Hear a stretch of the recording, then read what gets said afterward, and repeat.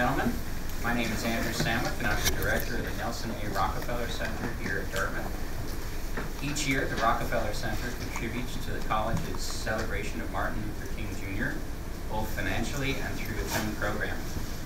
Today, in collaboration with the William Jewett Tucker Center, it is my great pleasure to welcome to campus Mr. Joshua DuBois for a lecture on race, religion, and justice in America, from Obama to Trump. Mr. DuBois is the CEO of Values Partnerships and served from 2009 to 2013 as the director of President Obama's White House Office of Faith-Based and Neighborhood Partnerships. Today's lecture comes in the wake of one of the most contentious presidential campaigns in our history.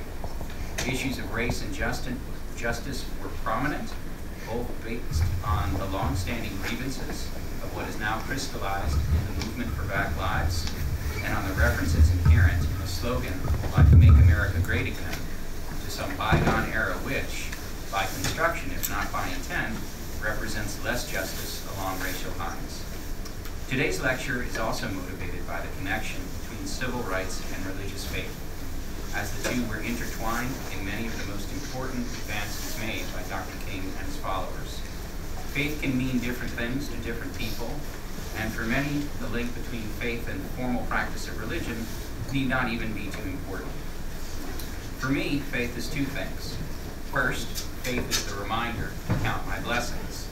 Count, not in the sense of amassing a large number, but count in the sense of recognizing that they are already numerous and thinking carefully and expressing gratitude about how I came to enjoy them. Faith is, secondly, the belief that part of my role in the world is to help extend those blessings to others, whether directly or indirectly, in as large a number as possible. Because that's what faith means to me, I am delighted to welcome Joshua DuBois to campus today. He is one of our country's leading voices on community partnerships, religion in the public square, and issues impacting African Americans. Mr. DuBois is the author of the best-selling book, The President's Devotional, the daily readings that inspired President Obama, a compilation of the devotional meditations he shared with President Obama, and narratives of faith in public life. We're very pleased to host a book signing after the event today. Under his leadership, Values Partnerships creates community and faith-based partnerships for the public, private, and nonprofit sectors. His work with faith-based organizations has been profiled in leading media outlets. He has been named to the Route 100 and Ebony Magazine's Power 150 list of the most influential African Americans in the country. He's the author of 4 provocative cover stories for Newsweek magazine. We celebrate Martin Luther King each year in recognition of the ongoing struggle to make Dr. King's dreams of justice, equality, and inclusion a reality. To make progress in that struggle, particularly in the current political and social environment, we are all going to have to be the very best versions of ourselves we can imagine. My hope is that our time with Mr. DuBois will help inspire and prepare us for that challenge. Ladies and gentlemen, please join me in welcoming Mr. Joshua DuBois.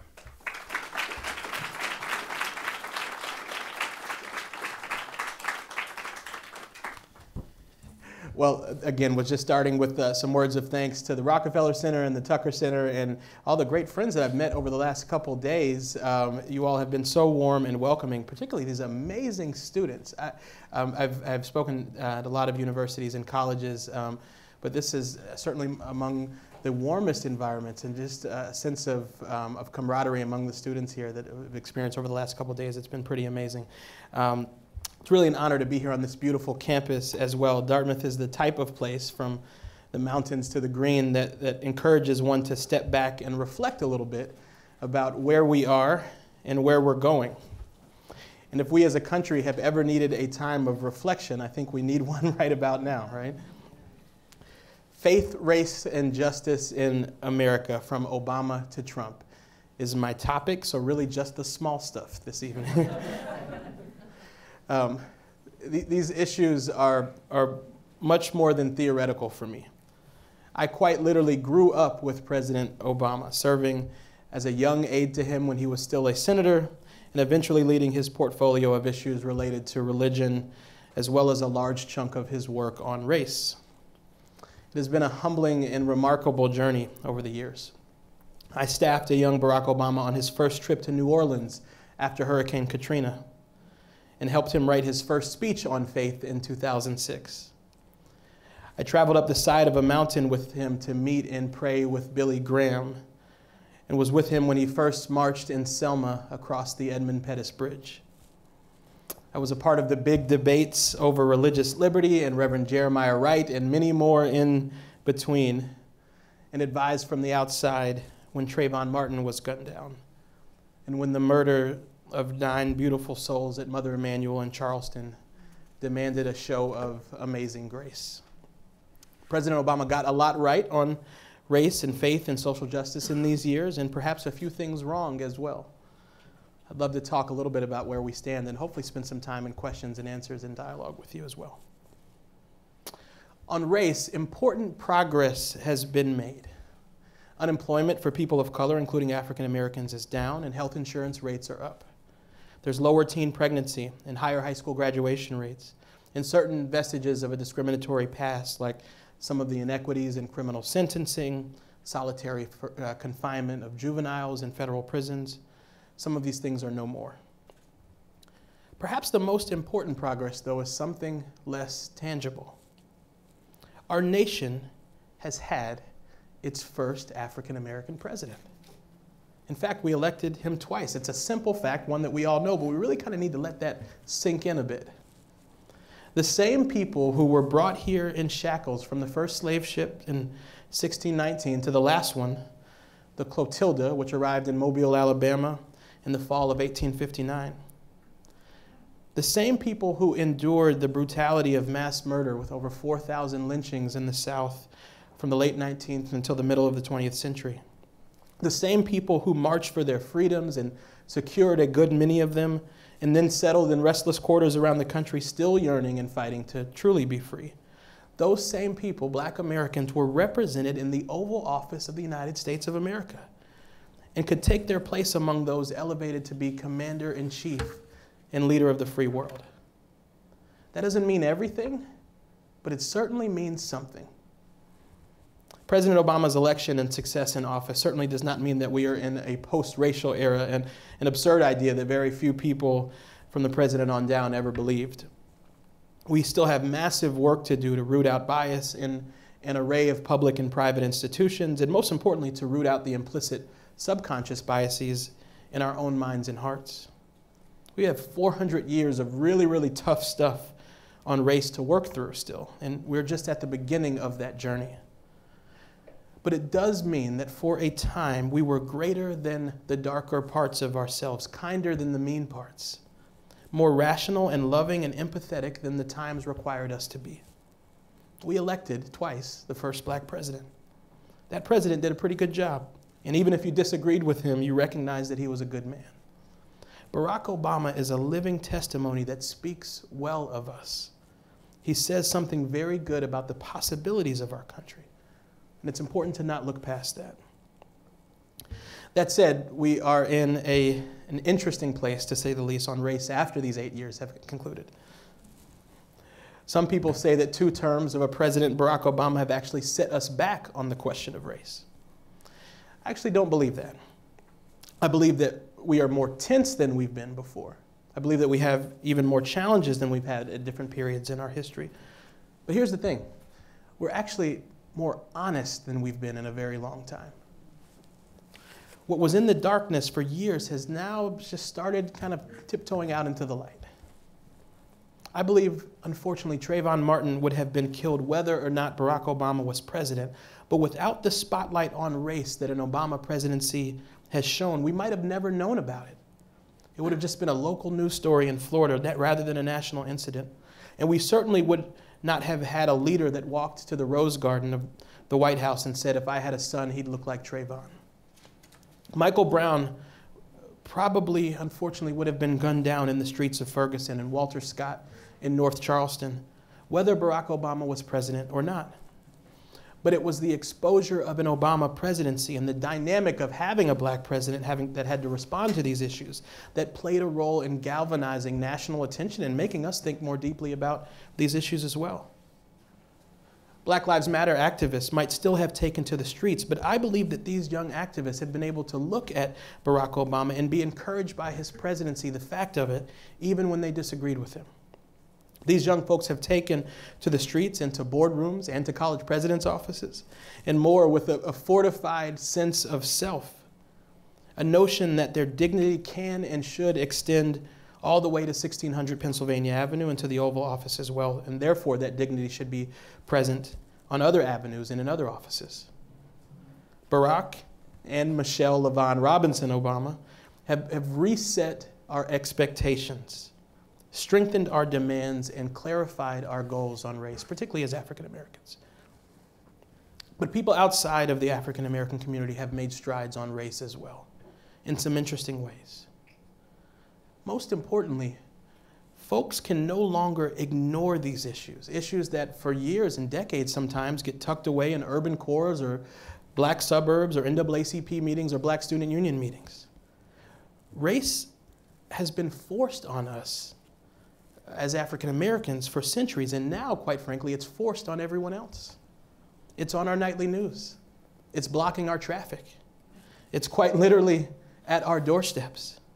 People are tossing and turning in either acceptance or denial of their own biases, but they are asking tough questions even when they don't want to ask them. And if a black woman or man, God forbid, gets unjustifiably shot by a police officer during a Trump administration, that's no longer just a private problem or just an African American problem. That is now all of our problem. Dealing with it will be all of our problem.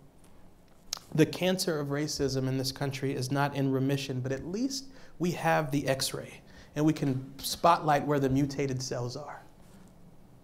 That's a new thing, knowing a little bit more about where the sickness lies. The question is now, under a President Trump, will we push forward into the operating room and scrub up and continue the process of healing these age-old diseases, or will we shut our minds to what we've begun to know and recede into a posture of something that feels like ignorance again? That's the danger, the retrenchment, the recession, pulling into ourselves and into those who think exactly the way we do. That's not just a danger for conservatives, to be clear, or for supporters of this new president. It's a danger for progressives as well. We must not become insular. We have to understand the world around us and seek to build greater understanding even while we fight for what we know is right. And that starts with understanding the wave of race and faith and so much more that rushed Donald Trump into office. Some folks have said, was it race and racism? Was it economics or bad trade deals or lost manufacturing jobs or a crumbling middle class? Was it evangelical opposition to liberalized social policies? Was it misogyny or anti-immigrant sentiment or the weight of history? My answer is yes. It was all of those things, but a particular brew. There's a good chunk of Americans who feel like they have been losing for a long time. They feel like they've lost their jobs to forces beyond their control. They feel like they've lost a privileged place in society to people who don't look like them and didn't used to have privilege. They feel like their religion is under attack by folks who don't share their religious beliefs. For all of these reasons, and probably a few more, they feel like they are losing. And Donald Trump came along and whispered to them, or shouted to them, to be more accurate, I'm going to help you win. I'm going to win back your place at the table, at the plant, at the top of the social hierarchy, your historical place as rightful heirs to the wealth of this great country. Now, many of us know that the current state of these voters was much more complicated than Donald Trump made it out to be. We know that many of these jobs, quite frankly, are never coming back, or if they're coming back, they're going to demand new skills and retraining, not just rolling back trade policies. Many of us believe that we know that our brothers and sisters from Latin America are contributing far more to our society than they will ever cost, and in taking jobs that others won't. And more importantly, are a rich and beautiful part of our social fabric now. We know that even with increasing racial equality, deep bias still exists across many institutions, from the workplace to the police force and more. And a privileged place for white Americans still very much exists as well, passed down through generations. Many of us believe we know these things, and that the diagnosis of what ails middle America is much more complicated than Donald Trump's stump speeches. But people don't like complexity, and complexity doesn't get your job back. But Donald Trump said he would get your job back. And so they went with his simple promise and ushered him into office. Progressives need to know these voters, our fellow Americans, and not, quite frankly, just so that we can call them out, but so that we can call them into conversation about issues like race and economics and bias, into a better understanding of what they're going through and what we're going through as well. Donald Trump is a messenger who speaks directly to people where they are, and unless progressives do the same in a language that's accessible to them, it's Trump's message that's going to continue to carry the day. Now, that doesn't mean that we waver on our core commitments one bit. Justice and basic human dignity, to be clear, is very much on the table over the next 4 years. In the next few months, just a few examples, we'll see possibly the Office of Violence Against Women shuttered at the Department of Justice, the federal government's anti-violence arm. We could see an Attorney General, Jeff Sessions, gut the Civil Rights Division, leading to a place where the deaths of unarmed people around the country go uninvestigated. We could see nationwide stop and frisk encouraged, and our government turn away from even the most desperate refugees, women and children, plagued by persecution and war. We could watch as environmental regulations get rolled back and polluters release toxins into our water and air. We could watch uninsured rates climb right back up, and people who are now covered become vulnerable because they're not able to access medical care. Justice is very much on the table in specific, tangible ways, and people who care about justice must keep watch and be ready to mobilize. Mobilize by reaching out directly to elected officials, mobilize by coming in coalition with one another, mobilize by entering internships and vocations that are in the fight, or supporting organizations that are fighting on your behalf. When it comes to the Trump administration and his supporters, call him out, but call them in. Find the causes that matter to you and to the world and engage them courageously and fully. But also, we have to find a deep wellspring of compassion and humanity and fully engage folks with whom we disagree. That is the only way that we will break down mistrust and begin to disintegrate the biases that have afflicted our country since its founding, through courageous action and earnest conversation. And that brings me to my last topic, faith.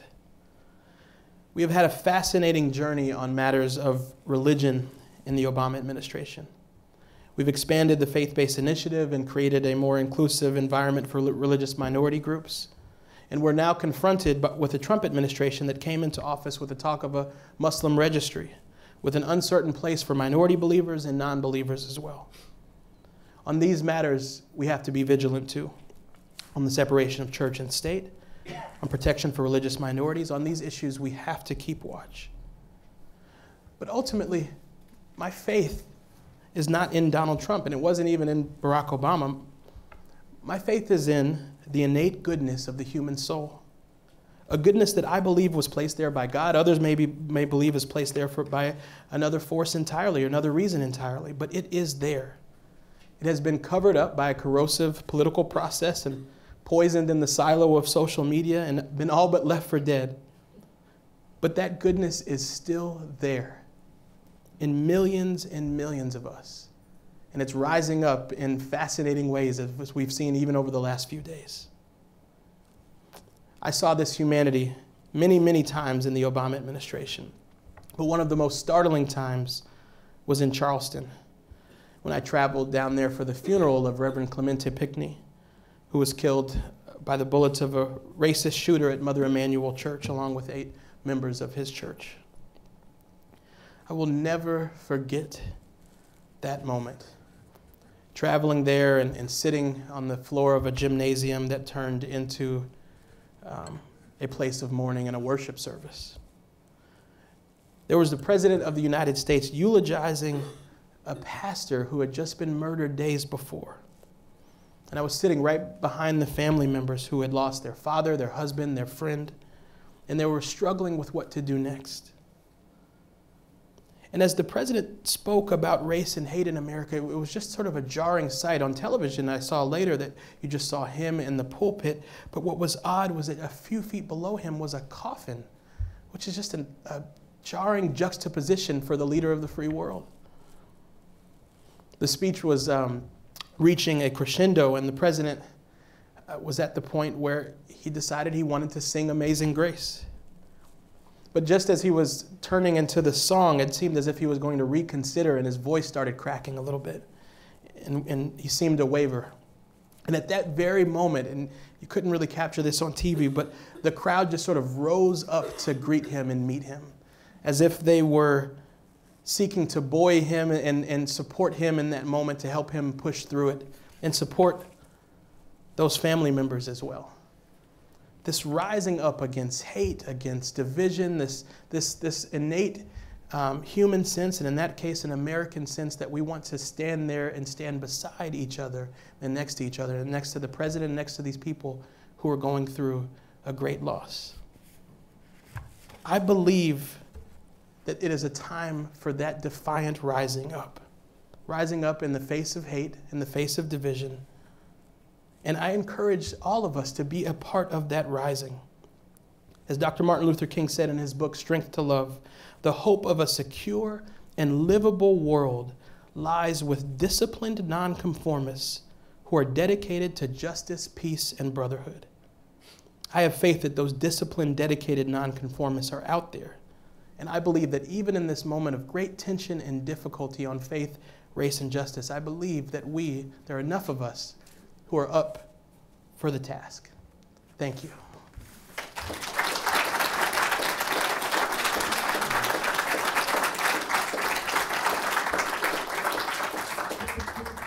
And I would love to take a few questions now about any and all of the above: faith, race, and justice, time in the White House, Barack Obama, and even Donald Trump. So yes, right here. Just wait for the mic because we're recording this. And just tell me your name as well, if you don't mind. Well, first of all, thank you so much for coming. Yeah.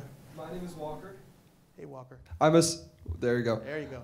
I'm a sophomore at the college. My question for you is, often we find, and increasingly more so in the modern age, that religion and intellectualism are coming in conflict with each other.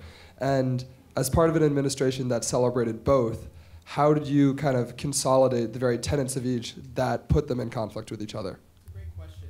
I think part of our task was to separate theology, sort of the religious practice of religious groups, from their social service work, their work on behalf of the poor and vulnerable, and to support the latter rather than the former.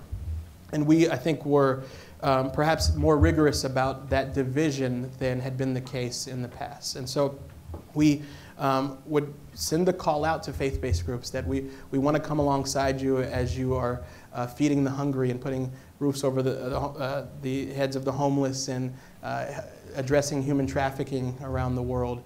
But when it comes to your more ceremonial and religious functions, that's where we have to draw the line, and we're going to be a little bit clearer about exactly how to do that. And so I think that was the most important thing, is focusing more on their work, expanding human dignity, rather than on their more religious functions. And that's something that we really tried to focus on over the course of 8 years. Yes, please.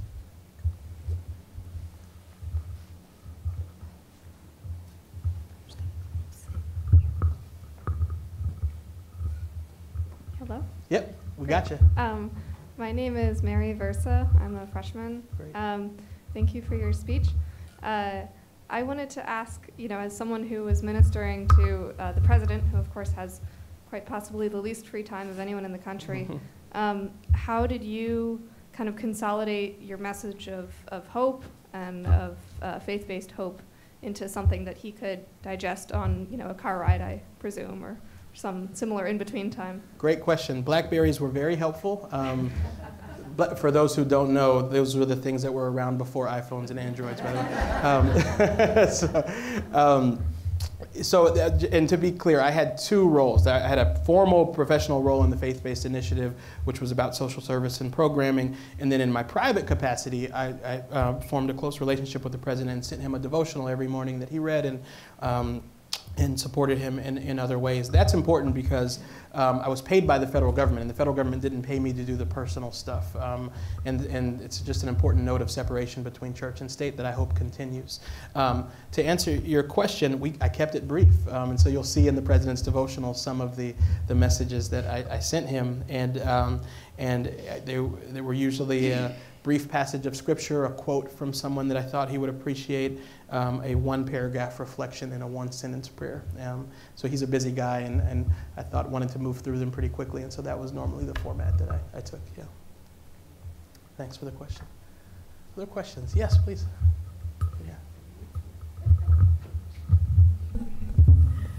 Hi, I'm Nancy. Are you optimistic that Barack and Michelle will, when they get rested, when they get some sleep, and have a space for themselves, that they will return to us in the public eye? He said that there are issues that he will not remain silent about. Are you optimistic that that will be the case? Because we already miss them. Yes, I miss him too, although I'm glad he's getting some time in Palm Springs to play a little golf. I believe that he will engage on sort of important national topics. That's just my personal opinion. He's already said that his foundation and library will work on a range of issues. And quite frankly, there's a lot at stake right now.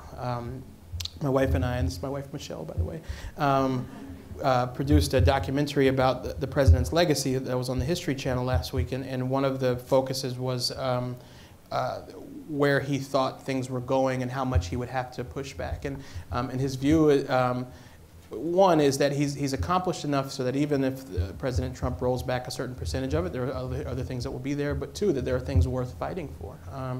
And so I think he will do that. The tension and the challenge, though, is that, candidly, I wish he didn't have to be the main one fighting. I wish that there were enough, and there may be. I hope that other people rise up. I think this is an important moment to cultivate a broader expanse of voices and advocates for other people to take sort of center stage on some of these issues.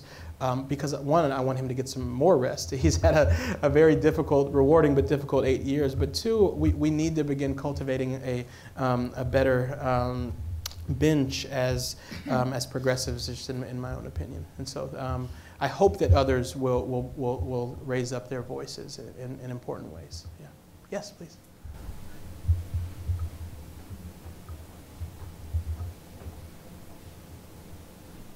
I echo everyone else's thank you. Thank you, thank you, thank you. Oh, thank you. Yeah. I find myself in sort of parallel lives Yeah. right now. The times that I have been here at Dartmouth, I find myself so often saying, here are the action items we need to do to move forward in diversity and inclusivity, and here are the things that can make it work better. Mm-hmm. As we go into this new administration, I find myself saying to family, friends, and others the same speech. Mm-hmm. Here are the action items we need to take as we move forward. We can't be still, we can't be paralyzed, blah, blah, blah.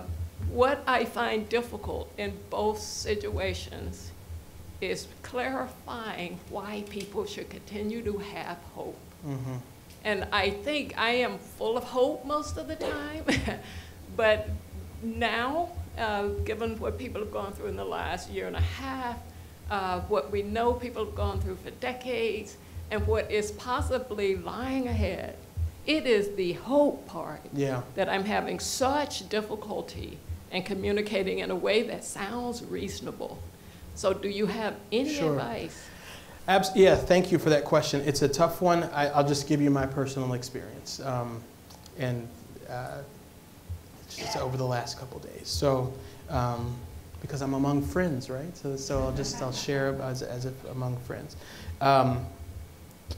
So Michelle and I were heading to the airport in D.C. to come up here, and it was Saturday, so a lot of people were leaving the inauguration, and quite frankly, I was dreading being at the airport. I have to be candid. I know we have a mixed audience with lots of folks from probably diverse political perspective, but I knew I would see a lot of Make America Great hats and, and be forced to kind of engage in a way and with folks who I knew that I disagreed. And I do a lot of engaging with people with whom I disagree, but at that moment and at that time, and I was not feeling celebratory about the events the day before because I have deep concerns about the direction of our country.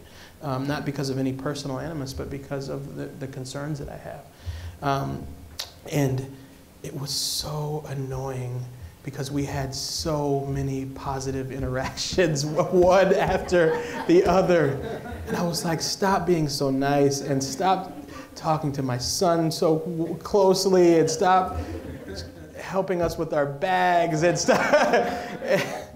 And you realize that although I truly believe, and this is not to absolve people of their issues, I believe that there is some deep stuff that pushed Donald Trump into office related to race and racism that we have not processed, related to misogyny, anti-immigrant sentiment. I believe that some of these same people were processing some of these same things, but I also was reminded that they're deeply human too, and that they feel hopeless at times too. And that part of what they did and the decisions that they made was motivated by that hopelessness as well. And I just had to realize that it was a challenging thing, but after what, the 7th or 8th interaction, we were just like, okay, we get it. That there is a little bit of hope for humanity. Now, it may not rest with the president. A lot of people say, you know, we got to wait and see, but I feel like every day we get another data point, unfortunately. But I believe that the American people are persuadable and open to conversation. Now, here's the thing, though. I don't think it always needs to be the most marginalized groups that have to lead that conversation, because it's exhausting. And so I think I hear part of what you're of that in what you're saying as well. I think we really do have to. I wrote a piece about this for the Daily Beast that provoked a lot of conversation. We really do need, candidly, white Americans to lead a conversation about white culture in the same way that we have conversations about black culture. And it seems like artificial lines, but we have conversations about black culture all the time. Kids need to pull their pants up, and what's wrong with rap music and all these things. But there's a cultural problem that's outside of us that other people need to lead so that we can take a little bit of a break from these conversations on race and all this tough stuff, and someone else is having their own conversations in their own private spaces, so that we can kind of recharge a little bit after these last difficult years. And so those two things. One, I'm hoping that allies will take the baton from here and really move forward to give us some time to regain a little bit of that hope. And two, I do believe that that ultimately there are a lot of good people out there. And that's why I say we can't completely look past the fact that we just did have a black president for 8 years. And a lot of folks thought that that would never be possible. A lot of black folks thought that that would never be possible. We campaigned with them. A lot of people in South Carolina in 2007, they're like, baby, are you sure you want to do this? Like, this is not, and here we are. Here we are, having had the experience that we had. And so that should make us hopeful that there is something possible in this place called America, even though we have a lot of work left to do. Yeah. Yes, please.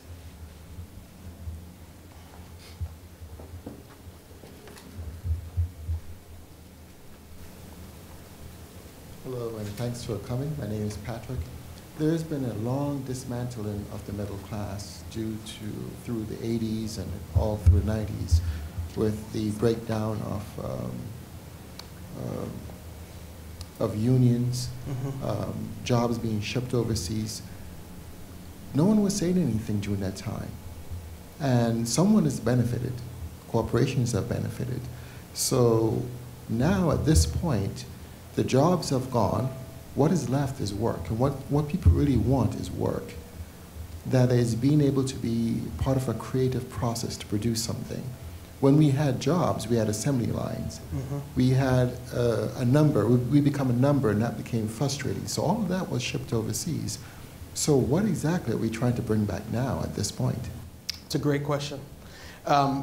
It's a very good question. So one, I agree with you that that the structure of our economy is one of the biggest impediments to the success of the vast majority of the American people. Where, and this is, it sounds almost like a trite campaign talking point that the wealth is concentrated in, with just a few people, but really, like, just objectively, wealth doesn't circulate. It kind of stays in New York and in finance, like it just stays there, and therefore it doesn't create anything. It's just kind of moving around, from in a particular segment, and that's actually not a value judgment. We can have a value judgment conversation, but that's just sort of an objective reality. Therefore, it doesn't, since it's there, it doesn't circulate to other parts of our economy. I think one of the things we can do is to value some of the creators that are in unique spaces now creating a little bit more than we do. For example, teachers, and so this is an occupation that, is across the country, and they are making creative, beautiful things called people. and so if the market could place a more accurate price on the work that they do and that others do in similar occupations, I think that's one thing that could lift some boats. I think the union question is a big one. The word union is sometimes polarizing. Who represents everybody else? There are associations, organizations, and powerful interests that represent those in power, but who represents everyone else? If it's not a union, then find something else. But what we have right now that functionally is a union, and so I think strengthening our unions and expanding their imprint could be an important part of this, but also removing all the things that, or at least addressing some of the issues that people have with unions that folks find inefficient. And I think retraining is important, but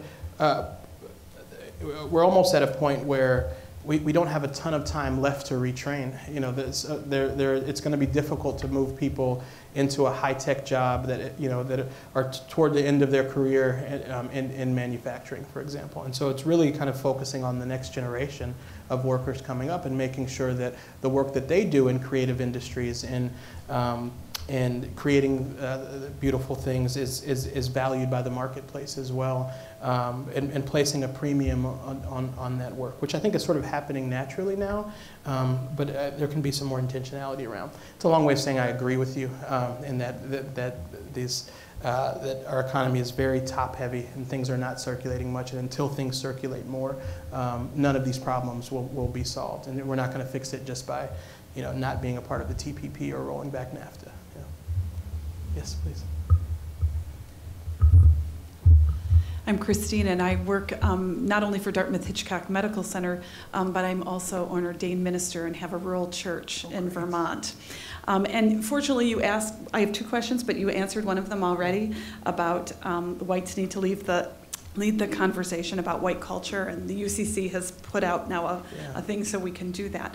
But my next one is kind of a personal one about the president, but at what moments did you see him really struggle with his faith in light of the decisions he had to make being a president? There were a few. I think he grew weary almost to the breaking point after all of these incidents of gun violence. He's told Michelle and I that it was the closest he came to really becoming cynical when he saw the lack of response to 20 children being murdered in a classroom and 6 teachers and aides.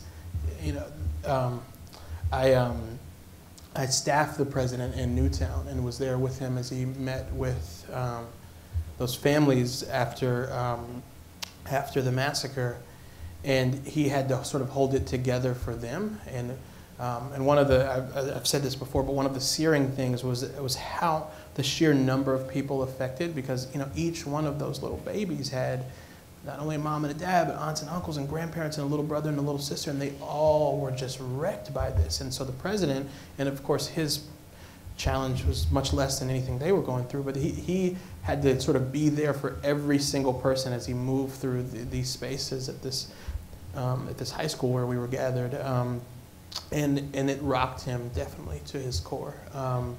I'm sure he was thinking about his girls and what it would have been like, and just the absurdity of the situation. Like, what? And why can't we limit the capacity of magazines to at least make sure that you can't kill as many people as quickly? Like, I mean, just a basic thing that I think made him very angry and question just the sanity of the United States Congress and quite frankly, millions of Americans who can't get behind some of these basic pieces.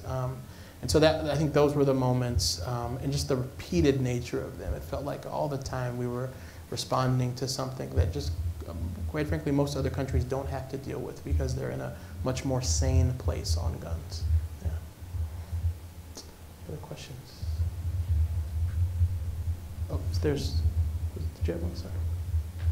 Oh, never mind. I thought I saw a hand. I'll ask one. Oh, sure, yeah. How do you see really faith and justice working in tandem in not just past presidencies, but in the people as a whole? Yeah, I mean, in so many ways, there's so many people who get up every day and they are motivated to do really good and powerful things for others because of their moral perspective, whether that's a religious perspective or a non-religious one. They are ultimately, driven forward because of a calling that they feel is bigger than themselves. And just had the benefit of getting to know thousands of those people over the course of my time in the White House and since. So I think, again, it gets back to the previous point. We're facing a lot of difficulties, but we still have a lot of folks who ultimately want the best for the people around them, even if they don't share their political perspective, and a lot of those are people of faith.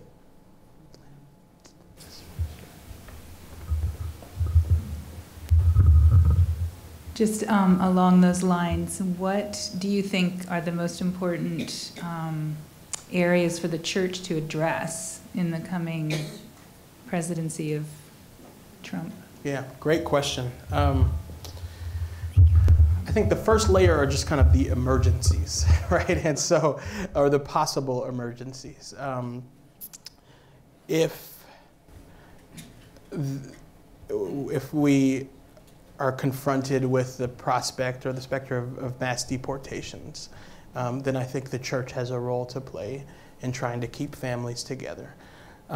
If Jeff Sessions either explicitly or implicitly says that stop and frisk is okay across the country, where people of color can just be stopped and patted down and have their rights violated just because of the color of their skin, then I think the church has a role to play in advocating against that, speaking up, meeting with local police departments, but also providing a safe haven for some of those same people. I'm really concerned about the environment and what's going to happen with climate change. I mean, it's 50 degrees a couple days ago. What's going on, right? But there are some very serious decisions that the EPA and that the president will make, and I think to the extent that the church can speak out about those, I think that would be a really important one as well. And if we're confronted with sort of existential questions of war and peace, if we have to fight that impulse of going to a war that is one of our choosing rather than one that we have to fight, then I think we will need the voices of faith to guide us in the right direction, so we don't get mired in something crazy like we have in the past. So, yeah. Any other questions? Oh, yeah.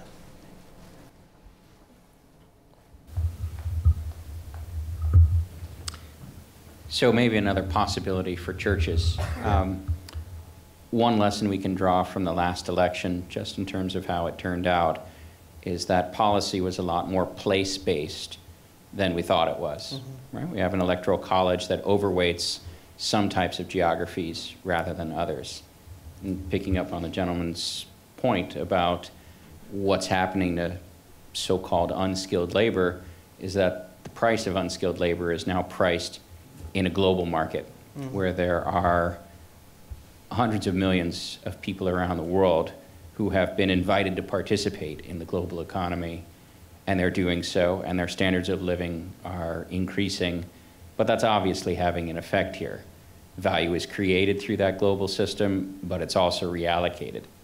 And it turns out that some of the reallocations have happened in a very geographically concentrated way. And it's not really just enough to try to address the loss of income, but it's the loss of all the public goods that, because of our tradition of local finance, are now unsupported, right? So schools, the downward spiral of, loss of economic opportunity leading to higher crime rates, leading to the need for a larger police force, leading to, the fiscal requirements of supporting that. And so somehow, some way, we have to acknowledge that the response to globalization has to have a very local and place-based element to it. And churches are everywhere.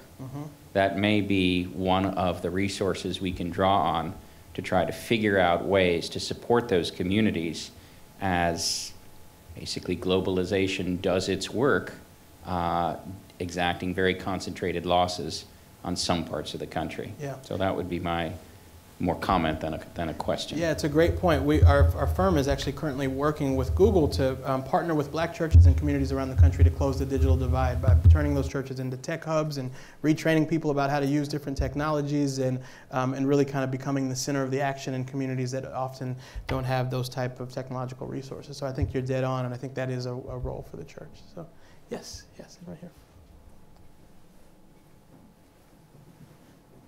The last few questions have really revolved around the responsibility of the church and places of worship, rightfully so, but we're also in one of the least church states of the Union.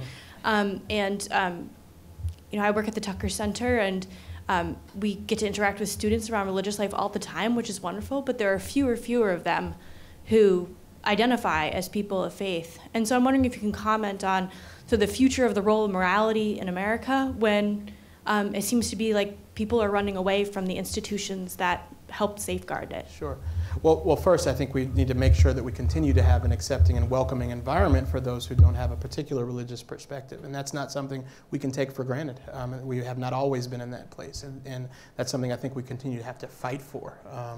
It's a safer space here on college campuses, but when you get into Washington, particularly in times like these, both people who don't adhere to a religion or religious minorities, sometimes they are not as welcome, and so I think that's the first thing. I think our religious traditions, I think can do a better job at focusing on building people up rather than tearing them down, and that I think has driven away a good number of people from formal institutions of worship. The church has been known, it's a common phrase that people use all the time, but more by what it's against rather than what it's for, and it's sort of built itself around that in too many quarters, and so I think that plays a role as well. I also think, though, that there's a strong role for folks who don't adhere to a particular religion, maybe agnostic or atheist, but care deeply about matters of the spirit and want to inquire and lift up and study and engage.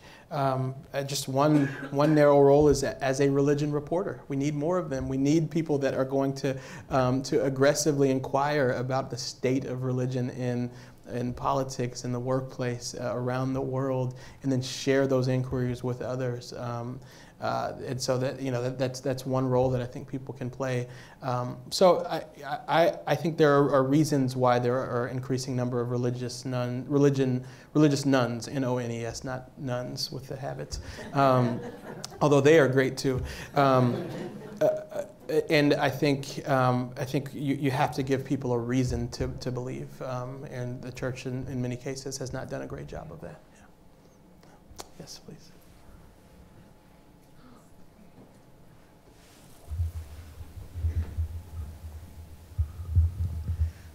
Hi, my name is Fran, And for the past probably 2 years, there's been a group of us in the Upper Valley, which you might have noticed is outside of Dartmouth campus, mostly white people. We started a chapter of Surge, showing up for racial justice. Oh, I love it. Yeah, I love Surge. And it's been really good for those of us who are engaged, and we have been, first of all, learning about the sins of our past and engaging in conversations around white culture. And I feel like that's really important work, but there's one of the aspects of white culture that we don't acknowledge is this fix-it sort of approach that most people, many people have. So, you know, I can't tell you how many people... Like, stop talking about it, just fix it. Yeah, I'm tired of this touchy-feely stuff. Yeah. What can we do to fix it? And I keep saying, well, you know, you can call your senators and Congress people, you can make your voice heard, you can do all these things, but it's almost like white people sometimes, and I'm making a total generalization about my own racial identity, they don't get how deeply ingrained the problems of race and racism are in this country. So I don't know, it's not necessarily a question, but just sort of a cry of angst for help. I think, you know, I think it'll take people a long time to get, because it took us a long time to get here, right? And so these are not issues that we're going to impact in one conversation, in 1 month, even a year, but slowly over time, I think people change. And I so appreciate the work that you all are doing and the fact that this organization is coming together. I think that's exactly what we need. And particularly when we connect to, you know, the cab driver that says, you know, where you really don't feel like having that conversation, and you know that it's going to start off in a rough place because he or she believes things that you don't believe, but you can just move them just a degree or two in the right direction. Give them something a little bit to think about. At the dinner table, even with loved ones, friends, family, relatives, where you don't want to go there and you don't want to call them out, but you decide to just engage a little bit and maybe leave that moment in a slightly better place. And yes, their view may be just fix it. What do we need to do? But of course, as you know, the response is that the thing we need to do is change hearts, and so that's not something that you can check off on a to-do list. But we need more people like you all showing up for those conversations, and this is not something that we're going to knock out in a year. It's going to be a lifelong task, and a task that extends beyond us as well, because getting here took a very long time. So, yeah. Yes, please. Hi there. My name is Whitney. I'm a graduate of both Dartmouth College and the Tuck School of Business here. And it occurs to me that we have so many communities in America that have been marginalized, whether recently or centuries ago. And there's a feeling that's bringing a lot of people together, women, people of color, people of all the different colors, biracial folks. And some of those communities have more experience mobilizing and standing watch than others. And I think one of the things I've been working on personally is charting a course, learning from some other movements in American history about how I can become more involved, because I don't have experience personally as a white, straight woman mobilizing, but there are a lot of other communities that I think do. So how would you say that in this moment where we need to build a bridge and a vision that's gonna work for everyone to all move forward as one unit, that we can work together to learn from different movements, and I'm including straight white men in that as well, and how that community in particular, what they might need to hear or feel to be part of this progress as well. Yeah, it's a great question. I think there are so many folks who do organizing well, and just in getting involved, as it sounds like as your impulse too, is on issues that may not immediately impact and affect you, and just kind of jumping in there. One of my great sort of mentors was a leader in the Reformed Jewish movement, and because he knew a lot of great stuff that he was willing to share with me about how they have organized around different causes. And so I just jumped in with him on different issues that didn't necessarily directly impact me, but I was able to learn, at his feet. And so, I think that can be the case for other folks as well. Showing up to a black church and serving, or connecting to community organizing groups that are not, necessarily directly on point on issues that immediately impact you, but that you can learn from. Just sort of getting in there, showing up for racial justice or showing up for other people's justice when it doesn't impact you, I think is a really important thing. Yeah. Yes. I think this may be the last question. We're at 6. Yeah.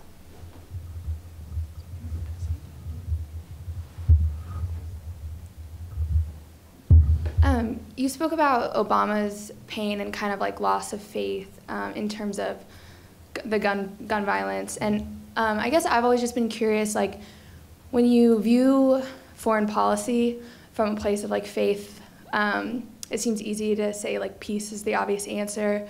But I just would be curious, like, your stance and kind of being so close to Obama, how you, how keep like kind of the greatest utility. I feel like you have to make greatest utility decisions sometimes, versus like, most of the basic tenets in most religions are like not killing others. So how you kind of work around, or No, I get it. There were some really, really tough moments in foreign policy over the last 8 years. Syria is a massive heartbreak to the president even now. I think he had the best of intentions, but it's still in a horrible place. I think he had to navigate tough decisions around going after terrorists and how that would impact the folks around those terrorists in terms of drone strikes and so forth. He had to be sort of a hard-nosed realist on some of those things, but try to balance that with morality. And there were no easy decisions there. It was interesting. One of the breakthrough moments in this documentary we did, we had the Syria component, and we interviewed Mitch McConnell, the Senate Majority Leader. And one of the moments in the doc that made news was even Mitch McConnell said, I don't think there's anything the president could have done better on Syria because there's nothing anyone could do, which was massive news from the Republican Majority Leader. I think he immediately regretted saying that on tape. But it was, it's true. Some of these things are just tough, period. And the interesting thing about the stuff that comes to the president, he always kind of joked about it, but it's true, is that he went home every night, walked down the Northwest Portico around 6:30 or 7 to go have dinner with his family, and then after they all went to bed, he had this massive binder for the next day, and it's full of all the stuff that all the thousands of people below him could not figure out, and so by the time it got to him, it's all of the most difficult questions that no one else could figure out, and that's every night, and this is tough stuff, and that, quite frankly, is honestly one of the only glimmers of hope I have about this incoming administration. Is I wonder if the work itself will humble someone, because it's overwhelming, and you very quickly realize the limits of your own ability, and the fact that you've got to study up and seek out and figure out some really, really tough questions. So it's a long way of saying I don't know that it was just sort of a faith thing for him. It was just more making the best decisions he could in really difficult environments. So. Is your video accessible? Yes, it's called "The 44th President in His Own Words," and if you happen to have any cable provider, it'll be available on demand. But it's on the History Channel, and they're re-airing it a few times over the next few weeks. And you'll eventually be able to get a DVD of it as well. It's called "The 44th President in His Own Words." Yeah. Well, thank you all. This has been fun. I appreciate it. Thank you.